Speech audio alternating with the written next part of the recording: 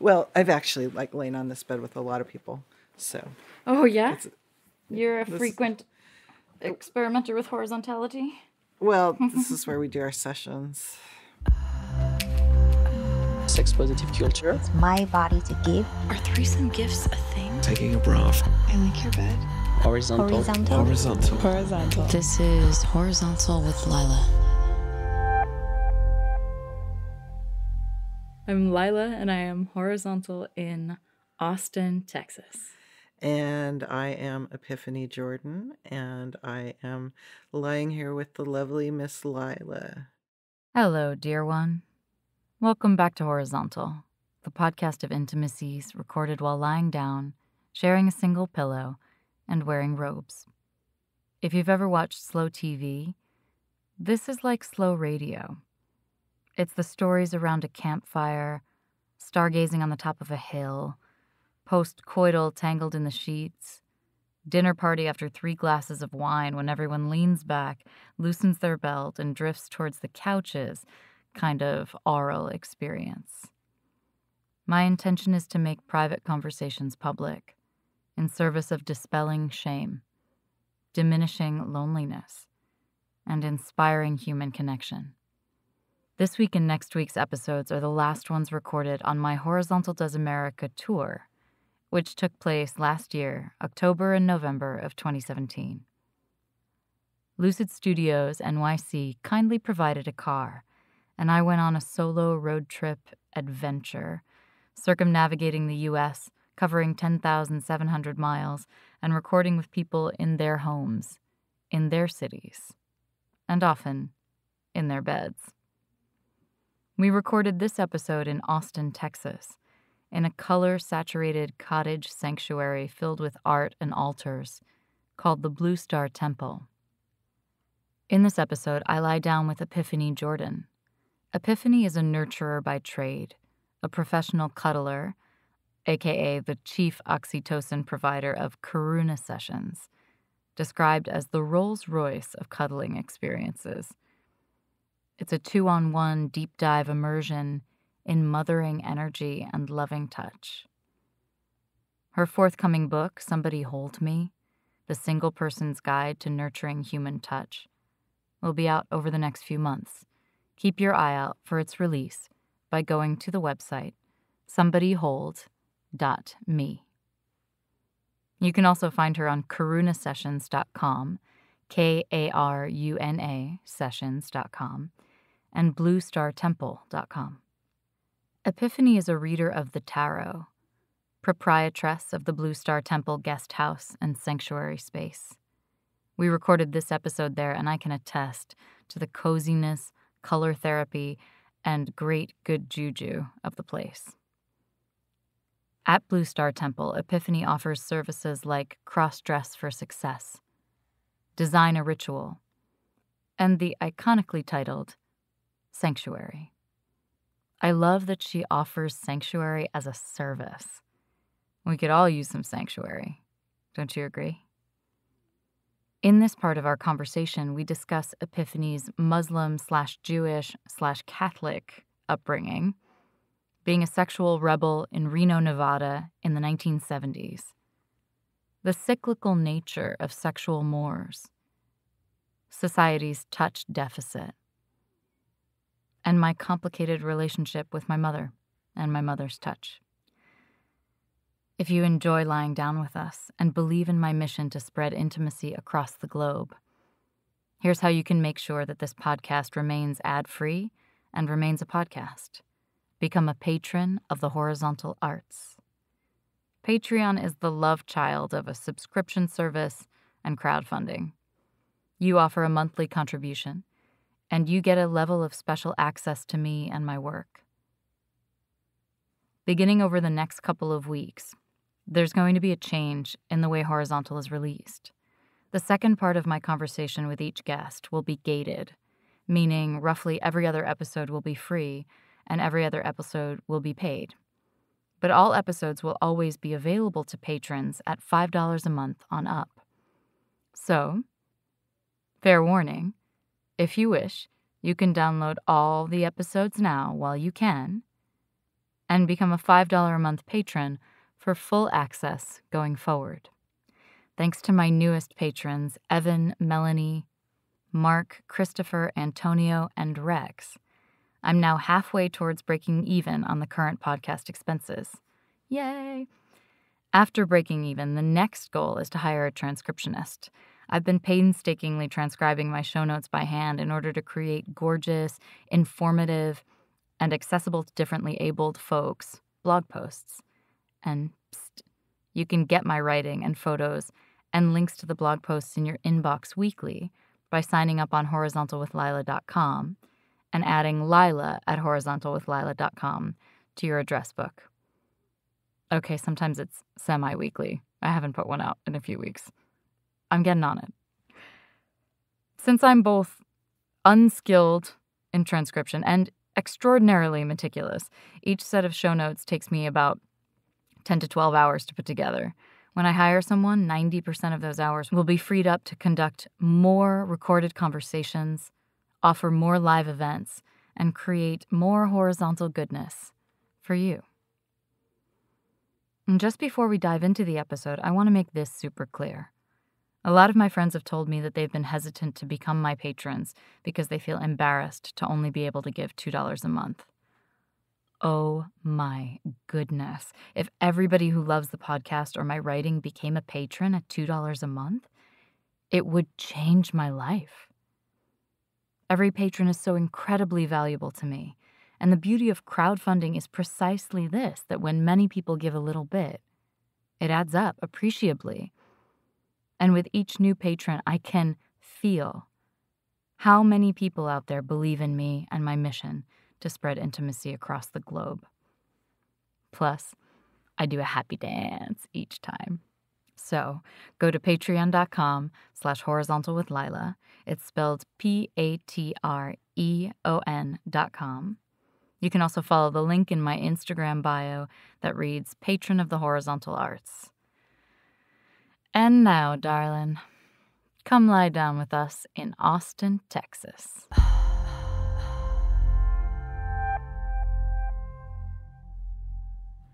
So it's actually usually 3 people on the bed. 3? Yeah. Okay, I can't wait to hear about that. Yeah. I have done an episode with my housemate who's a professional cuddler. Uh-huh. And then I recorded with Marsha B. as well when I was in and Reed. Mm-hmm. So I am so excited to hear about your version. Mine's different, yeah. We are in a little annex home temple place where all the walls are colorful. On the right is a green wall. On the left it's not teal. It's turquoise wall. Yeah. We've got a yellow wall across from us. There's colorful art everywhere. It's an extremely inspiring environment. It feels really peaceful. It feels like a lot of comfort has been had here. Absolutely. Yeah, I can feel it. It's really lovely. Thank you. Yeah, I've worked on it for several years, and I'm pleased with how it's turned out. You mentioned that it caused a great rift. Yeah, my ex-husband and I started remodeling this together, and it destroyed our relationship, as many house remodels do. It's not an uncommon scenario. It makes sense, but it's also so preposterous. I mean, it's just a house. It is, it's a huge undertaking, and so many decisions have to be made. But it's a house. Does it have to ruin otherwise lovely relationships? Well, I think the house was a catalyst. It wasn't necessarily, there were underlying problems as it was before, and this situation just exacerbated it. So it just calls to light the already existing issues in a partnership. Absolutely, and like any collaboration does. Right. Although I would even go as far as to say that if you really want to test your relationship, you should remodel a house with somebody. That's like what they say about if you want to test your serenity, go visit your family. Yeah, exactly. If you think you're enlightened, if you think you're enlightened, go yeah, visit go your spend your family. weekend with your family. Yeah, that was Ram Dass. Or I've also heard family is the master class, and I'm like, oh, I fail the master class. I do pretty well with it. So what was your family like growing up? Oh my goodness. I always win the crazy family award. Oh, I can't wait. So my father was Muslim. He was born in India, and when he was about a year old, he moved to South Africa. His whole family emigrated to South Africa. And he had about a third grade education and started educating himself by reading books. And when he was in his 20s, he got a scholarship and went to college in Ohio. And then he went back to South Africa for a little while, still under apartheid, and Indians were considered, they called them Asians, but they had a lot of the same restrictions as blacks did. So he came back to the United States and ended up doing his graduate degree at USC. My mother is half Catholic and half Jewish. She was born in Palestine because her father was a Jewish agitator in Vienna, and he almost got caught by the Nazis and decided to flee. So they spent the war in Palestine, and then they went back to Vienna after the war was over. And all of my grandfather's brothers and sisters ended up emigrating to the United States as well. And my parents met at USC and got married. Both of them were college professors. And when I was about 3 years old, we moved to Reno, which is where I grew up. And I had a pretty cultured growing up. We went to Europe frequently to visit my grandparents, and a lot of theater and museums and house full of books. My dad had a crazy library, and so I got a lot of pretty interesting experiences as a child. And in that, what did you learn about sex and touch? My family was fairly affectionate, and while neither of my parents raised me in their religions, my mother went to Catholic school, but she's fairly agnostic. She just doesn't have a lot of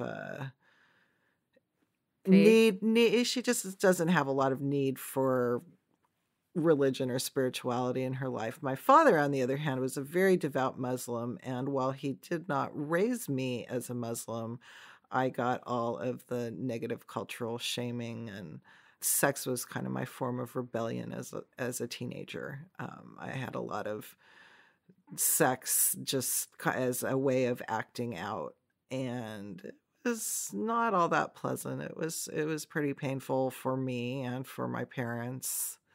Emotionally or physically? Emotionally. It was really, that's like the very worst thing you could possibly do to a Muslim father is, run around acting like a slut. Doesn't go over real well. So that caused a lot of conflict in your house. Yeah, my mother says she doesn't remember this, but I pretty clearly remember a couple of times a year my whole family sitting down, and my father would proclaim that I was a whore and he was disowning me and I wasn't his child anymore, and my mother would cry and my brother would just kind of sit there. And yeah, so it wasn't a lot of real positive messaging around sexuality. One of my friends, Megan Tonjes, who I recorded with earlier this year in LA, she was actually disowned by her dad. Oh, that's horrible. And her mom has to sneak out, essentially, and visit her. Her mom has to pretend she's doing something else so that she can go and visit her daughter. Yeah, my father was very protective. I can remember one situation. It was one of the times I had moved back home, and some friends of mine lived a few blocks away, and I was going to walk over there after dinner, and he was like, "You can't do that. It's dangerous." And I'm just like, we're in a very suburban neighborhood. I used to live in a really sketchy neighborhood in San Francisco, Dad. I'm sure I'm going to be fine. Oh, no, no, no, no. What if somebody like comes and pulls you in their car and drives off? And I'm like, that's probably not going to happen to me. But, so he was coming from a place of love and protection. One of the central tenets of Islam is taking care of your family. That's a very, very important part of it. Were your parents affectionate? Yeah, they were. They definitely were. My mother is actually a child psychologist and ran a preschool for her university for many years. She's kind of devoted her life to children, and yeah, she's very affectionate. My dad was somewhat affectionate when I was younger, but he's spent a lot of time in his head. He's actually dead now. But yeah. Were they affectionate all to each other in front of you? A little bit. I mean, I have one of those proverbial stories about getting up to go to the bathroom in the middle of the night and seeing my parents having sex. I was probably about 10 or 11. Shortly after that, they got a deadbolt for their bedroom door. It's one of those things. I mean, you obviously know if your parents have children that they had sex at least twice, right? Well, but did you know about that at that point? When did you learn that there's this thing called sex and you had an experience of pleasure in your body that you related to that concept? Well, I was masturbating from a fairly young age, and the way I did it was really funny. We had this chinning bar that was in the doorway between the living room and the kitchen, and I used to hang upside down with one knee over it and, kind of holding on, and I'd kind of like, press my legs together and like let my fingers almost come off of it. And so I would be doing that, and nobody, of course, knew what I was doing. Wait a minute. So you mean a bar that you would use to do chin-ups? Right. And I'd stick one knee over it. You put your hands on it. Uh-huh. Then you swing your legs back and put one knee over it, right? Yeah. So you've got one knee hooked. Yeah, one knee hooked, and then she's got a little figure 4 thing going on right now. Like the hangman on the tarot deck. So yes. Yeah. And then, I'd just kind of you'd cross your legs tightly. Right. And, be pressing my thighs together to stimulate my genitalia. And so you were squeezing, essentially. Yeah, exactly. Because you would almost let go, and then you would squeeze, and it would feel good. Yeah. And could you bring yourself to climax that way? I think I was. Wow. Yeah. If I wasn't bringing myself to climax, I was at least, kind of doing the waves of pleasure. That sounds like a lot of work. You hear a lot about, one of the theories is that, or the reason that a lot of men are quiet when they're coming is because as a teenager they had to be quiet in their bedroom so that they wouldn't get caught. Yes. And so, I kind of wonder if, part of the thrill was like, my dad's sitting and watching the news on TV, and my mother's fixing dinner, and I'm doing nobody knows. Yeah, exactly. So yeah, it was, and I was interested like making out with boys when I was 8 and things like that. Did you know what you were doing though? Did you know what you were doing was masturbating? I don't know if I specifically knew that. I don't think I figured that out till later. I just knew that it felt really good. Some kids masturbate or, play with themselves really young. Yeah. I know somebody who, they had to, get their kid when she was under a year old to, you can't do that in front of everybody. Kind of thing, because she was just doing it all the time. I think it's a way of self-soothing. Absolutely. That's really tough though, right? Because that means that the child has a physical almost imprint of this thing not being okay. I think a lot of parents handle that by telling their kid just that it's private, just that they can't do it in public, but go ahead and do it all you want in your bedroom. because I mean, it wouldn't be appropriate for us to be like sitting out at a cafe with our hands under the table and playing with ourselves. Right. It's just not a good idea, It's right? not socially acceptable. Exactly. That's not likely to become so anytime soon. No, I don't think so. Unless you're Louis C.K., right? Oh, Still not no. even acceptable, No, right? no. Yeah. Oh, boy. Oh, boy. So, I don't want to get on a big tangent about that, but somebody made a post and said, is this in the same realm? Is like, do we really consider him a Weinstein? And I don't consider him a Weinstein, but it's an interesting conversation about the degrees and enthusiastic consent is what was missing from this. Absolutely, right? yeah. So it's what Dr. Jana says, and she said it on her Science of Sex podcast as well, is she doesn't want to live in a world where someone can't express a desire, and make an invitation.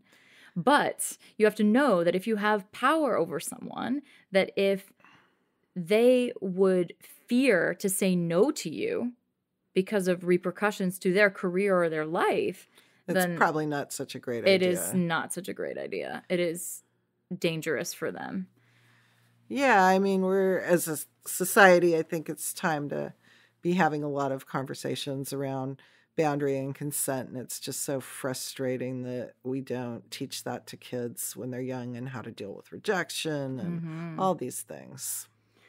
Recently, we had our Hacienda has its own play party that's been going on for 9 years, and then recently just the villains, the people that I live with at the villa, that's what we call ourselves, just the villains threw their own party, and it was a rainbows and unicorns, rainbow playground themed. And myself and Morel, who's in the first episode, did the intro and the consent speech and some little icebreaker games. And we talked about, what is enthusiastic consent? What does it sound like? Yeah, I think a lot of people don't know what it looks like. Yeah, it doesn't sound like, hey, could I touch your pussy? Sure. That might sound like consent, but it is not. It is not enthusiastic consent. And that is the bar at which I think we should all be playing. Again, we're not taught how to do it. We don't learn it. So it's hard for people to picture. And then, of course, the media has so many examples of, that you have to win the girl over. And, she says she doesn't want to, but she really does. And if you're just charming enough and persistent enough. Exactly. I want to go back a little bit to the learning about, did you get the sex talk at home? Kind of. I don't remember. I mean, my mother was fairly pragmatic with me. I mean, I had a boyfriend when I was about 15 or 16, and she marched me down to Planned Parenthood and put me on birth control. She didn't want me screwing it up and getting pregnant. I think she'd seen a lot of that with, kids in her school and work she had done with Head Start and so forth. She knew enough that, she didn't want me to screw up my future by having a kid as a teenager. My mom she was really sex positive. I just didn't have that word for it, until recently. And she said, sex is not dirty. It's something that happens between people who love each other. And then when I was in high school, she said, I hope you won't have sex while you're in high school, but if you want to, I'll take you to get birth control and condoms and just ask me. And then I didn't wind up having sex. I had oral sex in high school, and then I didn't wind up having penetrative penis and vagina sex until I was 19. I started when I was young. I lost my virginity a couple months into my freshman year in high school. I was 14 at the time. What's the story? Can you paint the picture? Oh, man. So there was a guy that had lived on the block behind me, and we were kind of buddies, and he was a couple years older than me, and then he had another friend. And in Reno at the time, there were all of these it was called the Pits, and it was just kind of like areas where you kind of off-roaded in the foothills of Peavine Mountain, and there was people would take their 4-wheel drive trucks up there and all this stuff and drive them around. Is that muddin'? No, it wasn't mud. It's the desert. It's the desert. So it's pretty dry.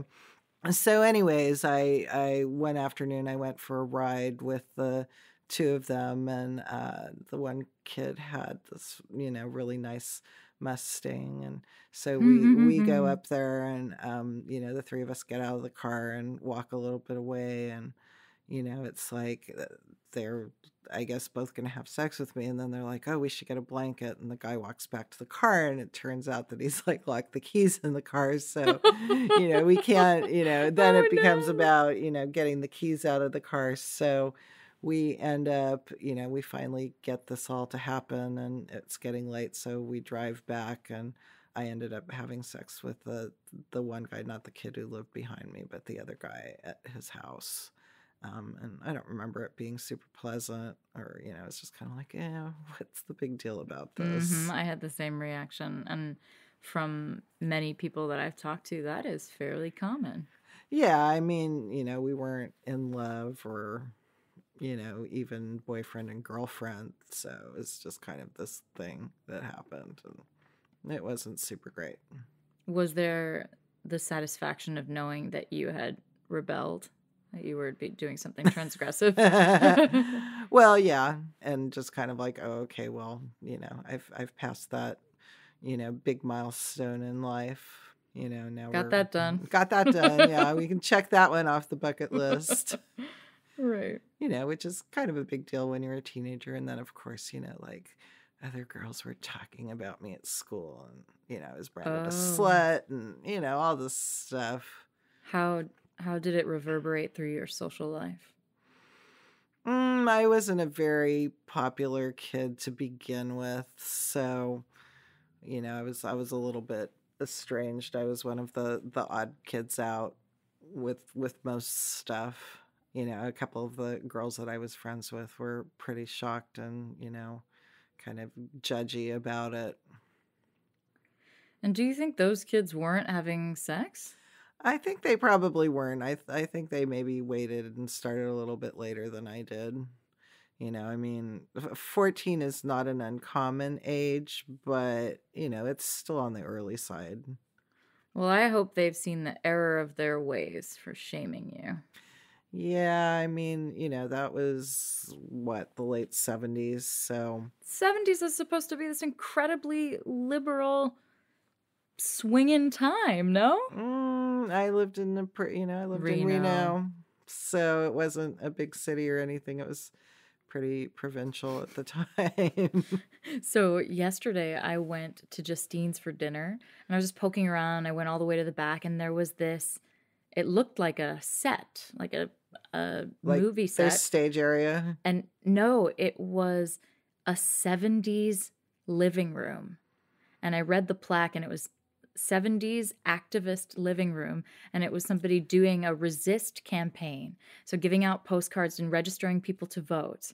And you could go in there and you could hang out and you could put on a record and just feel into the groovy 70s vibe and take photos and write.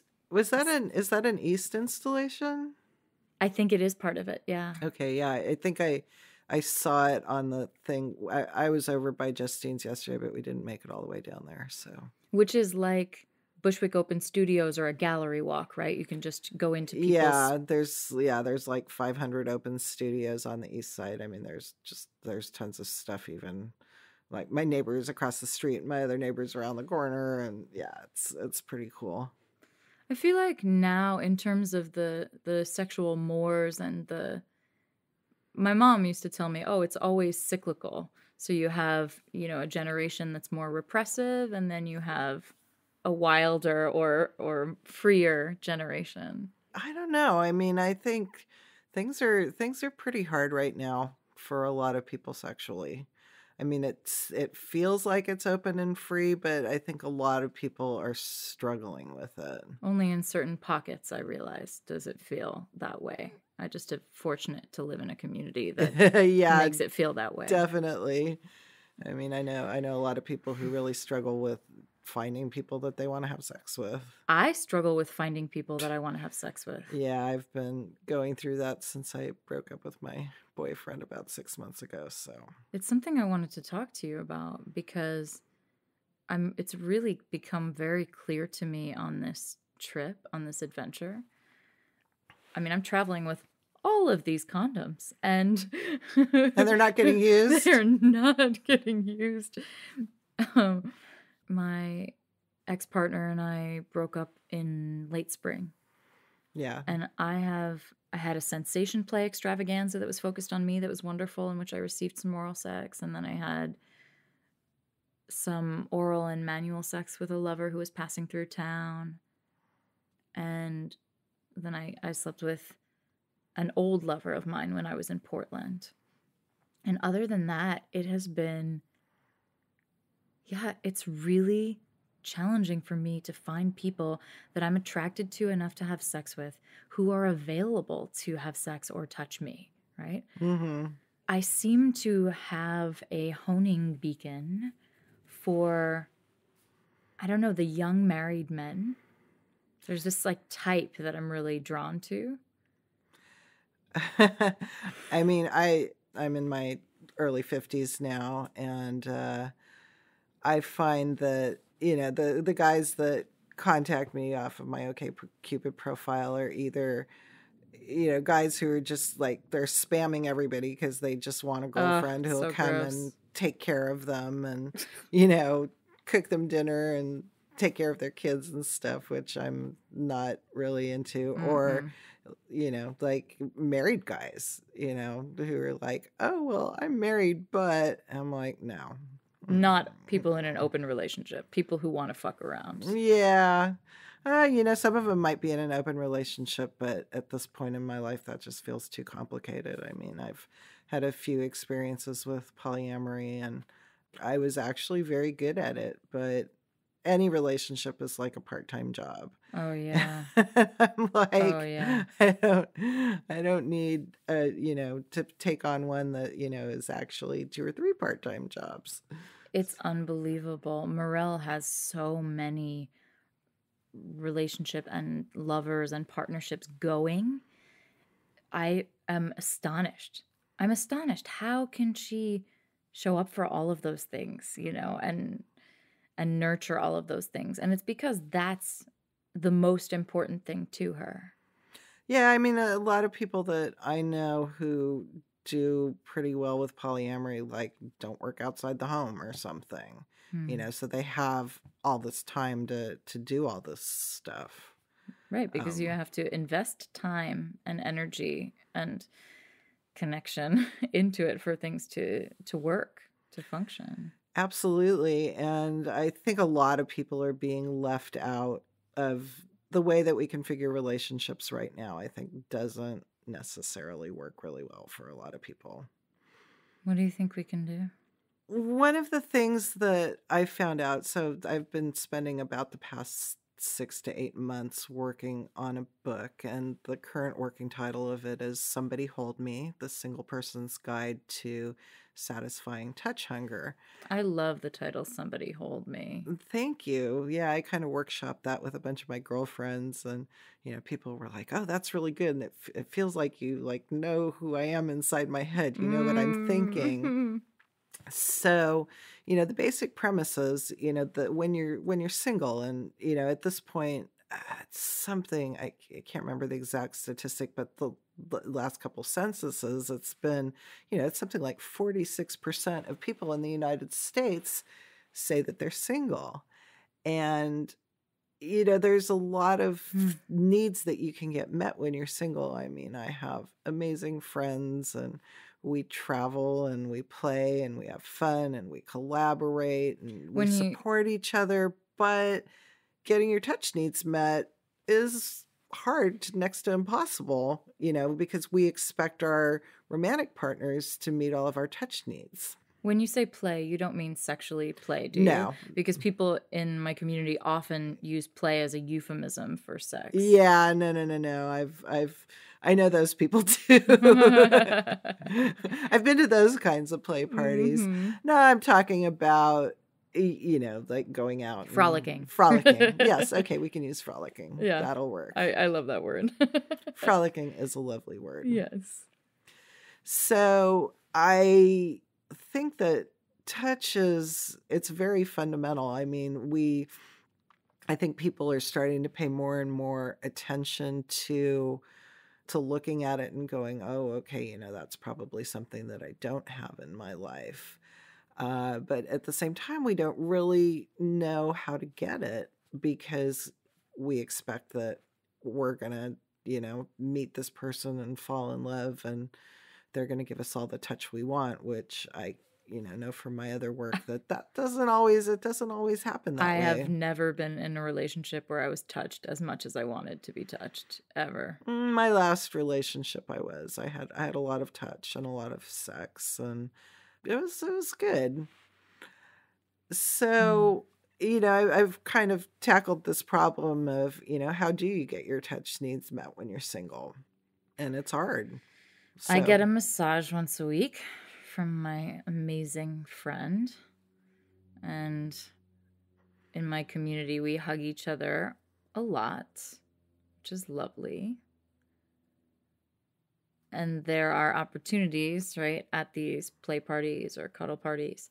But because I am so incredibly selective about who I allow to touch me, which leads me to believe, since I hardly have memories before the age of 12.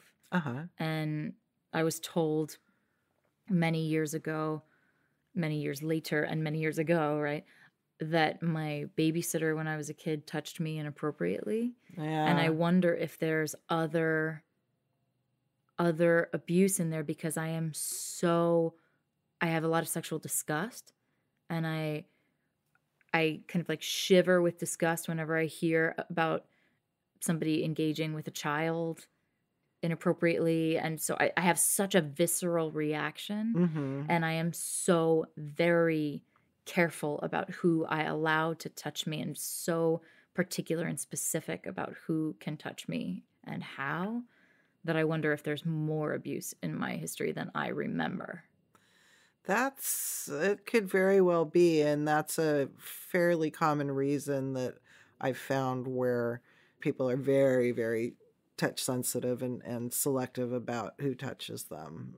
That, there was something that caused them a lot of distrust. There's actually been a lot of conversation over the past year or so about parents like not forcing their kids to sit on laps, right? or to hug people, you know, and people are like, but it's their grandparents. And it's like, well, if the kid doesn't, you may be close to your parents because you grew up with them, but if they live on the other side of the country, the kid doesn't know their grandparent, and, it's like, give them a little bit of time. And, that's another situation where there's a power differential, right? Yes, absolutely. And some adults understand that, and then there's other adults who are like, well, life's all about having to do things that you don't necessarily want to do. And it's like, but you're teaching your kids not to have bodily autonomy and not to trust their own intuition about who feels safe and who doesn't, because at its core, touch is really about feeling safe. We evolved both as a species and both in our individual human development with touch. When we were, when human beings first came onto the scene, we would sleep in large clumps in caves, and we did it for two reasons: one for warmth and two for safety. And it's the same thing when you're born. You first learn about safety in your parents' arms. That's where you learn to feel secure and cared for and safe. And so touch is so fundamental and so intertwined into our biology that the fact that we have a lot of people in the world now who don't have it and don't have opportunities to get it, I think contributes to a lot of feelings of that we don't belong, that we're not seen, that we're not important, that we're not part of the tribe, that we're not cared for. It's something that's very simple, but it's important. But profound. Simple but profound. Absolutely. I haven't been able to quite untangle this just yet. I've been thinking about it for many years. So I can't remember a time when I wanted my mother's touch. Mm-hmm. And she would say in kind of a, I remember her saying it, I'm going to ask her about it when I see her, in kind of a complaining way, like you were very particular, you know, you didn't want to sit on, you know, certain people's laps. And I think, you know, go me, that I was discerning and said no and, you know, drew boundaries. And I don't think she was somebody who would try to force me, because she had been sexually abused, but she had gone looking for, her father never touched her. And she longed for male touch so much that she went to, I think, friends of the family to get her touch needs met. And I think she was so scared that I would have some kind of similar abuse experience that she made sure I was never alone with men. And then, ironically, who touched me but my female babysitter? Yeah. I mean, we often, you know, attribute unwanted or, you know, touch to men, but yeah, It's not only women men. do it too. It's not only men. I know people who are, you know, they're such touch enthusiasts. Like I'm thinking of somebody that I met recently, and a friend was introducing us, and so we were chatting over text message, and we made an arrangement to meet, and I walk in and this person just like grabs me and gives me a big hug. And you know, I'm a fairly huggy person, but I was just like, whoa, lady, you're like not paying attention to, you know, not reading the room. Yeah. And, you know, that's just the way that she is. And, you know, I know that she means well. She's not trying to do it. But, you know, I mean, people definitely have, like, people have different sex drives. They kind of have different touch drives. Yeah. And I think what's interesting is that I am extremely sensual and extremely touch oriented, but people will experience me in one of two ways. I'll either seem totally standoffish to them because I don't want to touch them or have them touch me, or I'm incredibly warm, incredibly loving, super touchy. Well, the one of the things that I've found is that, you know, I mean, we can sit here and talk about how wonderful touch is until we're blue in the face, but if it's not consensual, it won't feel good. If you don't want to be touched, then it actually can do more damage. You know, one of the things that touch does for people on a physiological level is it relaxes you. I mean,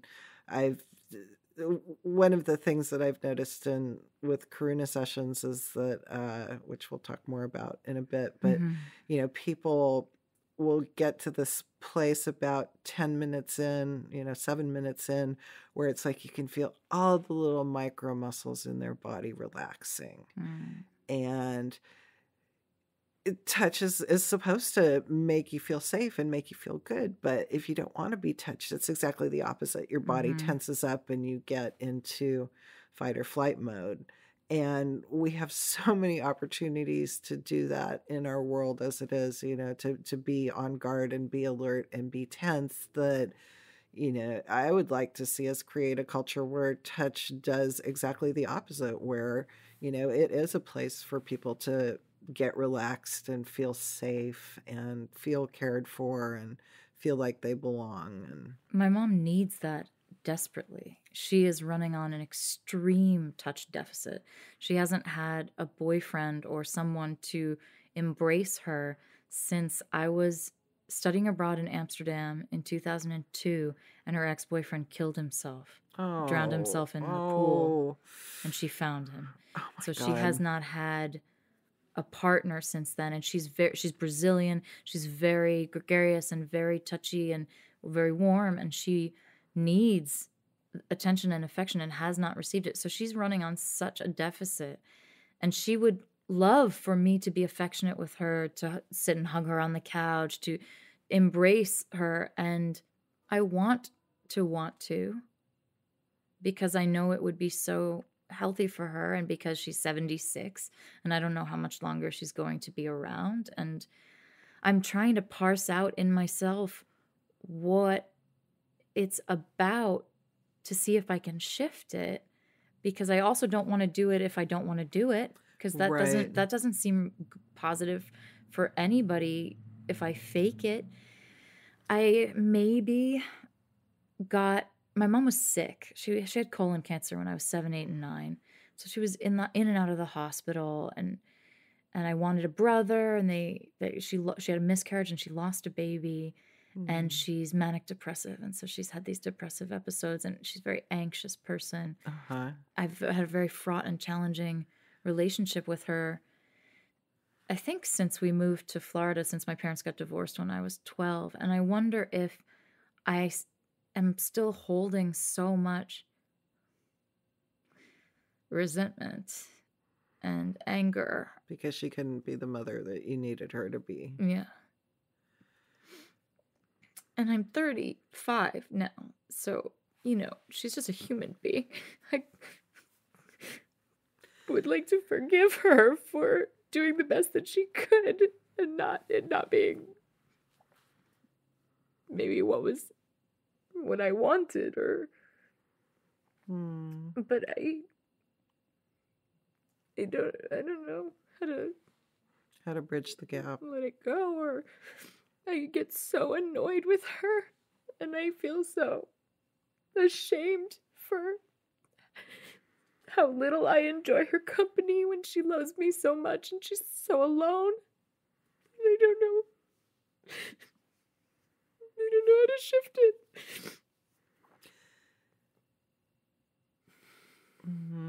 That sounds really hard. And I know she's tried to get me to fill an empty space inside her, and I actually had a very, very honest conversation with her in the past year where I said, I said I sometimes push back because I know I can't be that for you. And she said, I don't expect you to, but she's so lonely. She's like everything I'm afraid to be, everything I never want to be. But I can see her qualities and her attributes and what I got from her. She's incredibly artistic temperament, and she's gregarious, and she's charismatic. She's charming, and I want to be able to love her.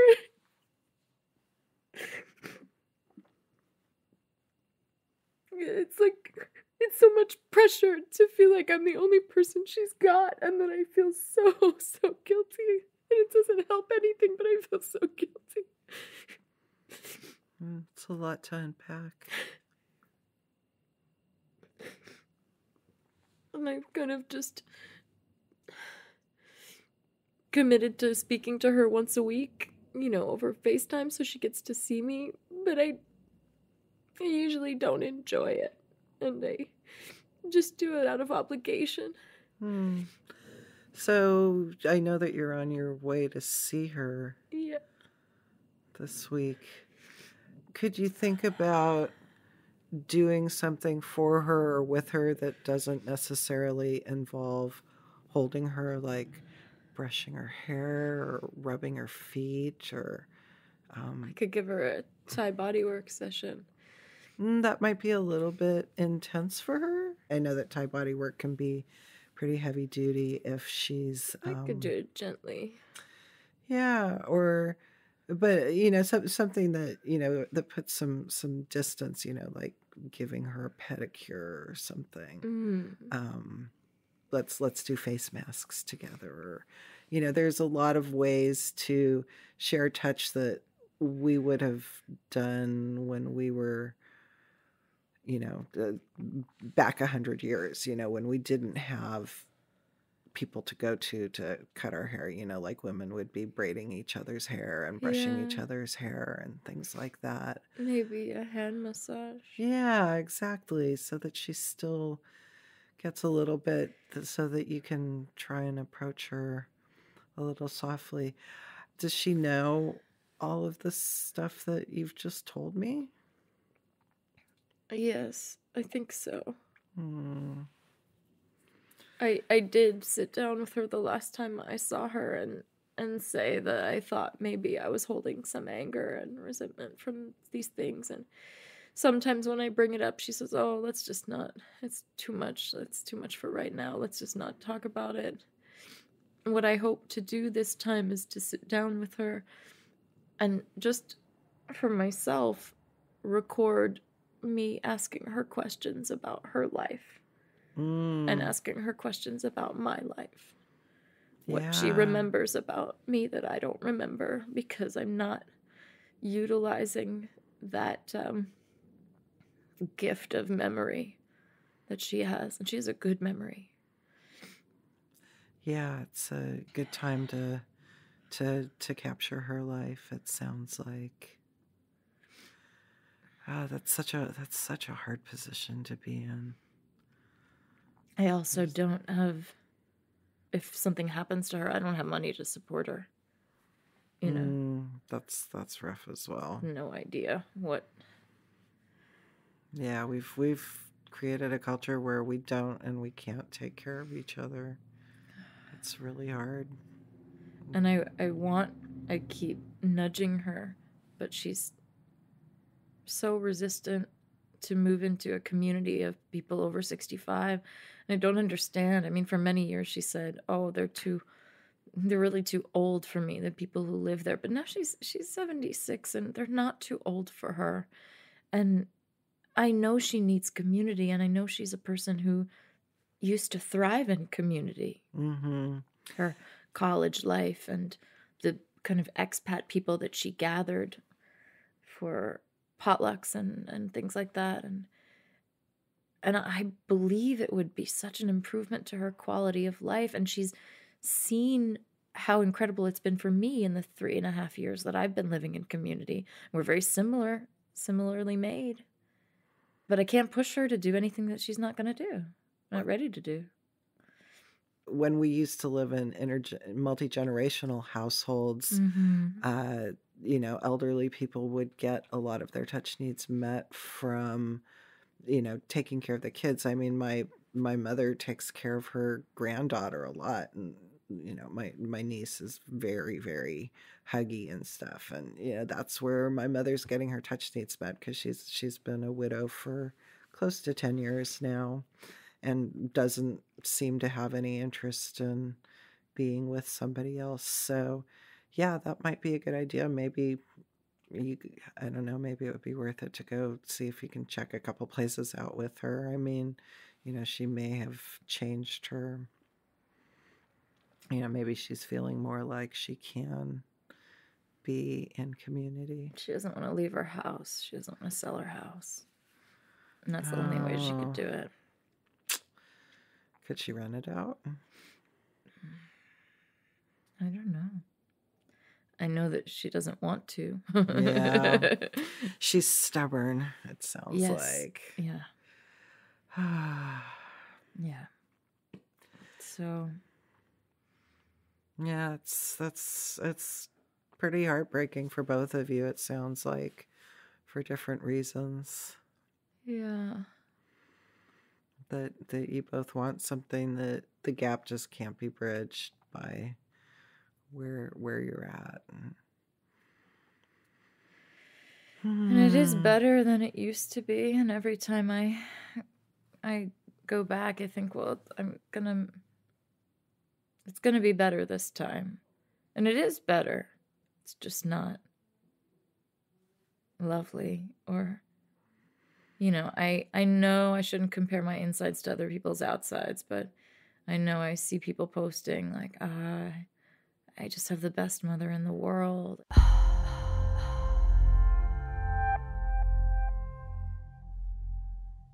Dear ones, did you know that I send what I call missives to my email list once a weekish? They include my personal writing, resources from the episodes, links, videos, saucy photos, and other miscellaneous bits of ephemera like articles about my sex-positive intentional community. To receive all that goodness directly in your inbox, sign up on horizontalwithlila.com, and add Lila at horizontalwithlila.com to your address book for good measure. I've heard that my missives have gotten buried in some sort of updates or promotions tab in Gmail, or even that they've gone to spam? They are not spam. Please rescue them. Season 2 has been edited by Chad Michael Snavely. Check out his slew of podcasts on chadmichael.com. Shauna Shea drew my sensual, colorful cover art, and you can hire her through 99 Designs. And the rock star / father, Alan Markley, created my intro music. He's Plastic Cannons on Instagram. In next week's episode, the second part of my conversation with Epiphany, we talk about her forthcoming book, Somebody Hold Me, about getting your touch needs met, single and not, about what exactly is involved in a karuna session, and about getting together to cuddle your friends. Until next time, may you have someone to love, something to do, and something to look forward to. Thanks for getting horizontal.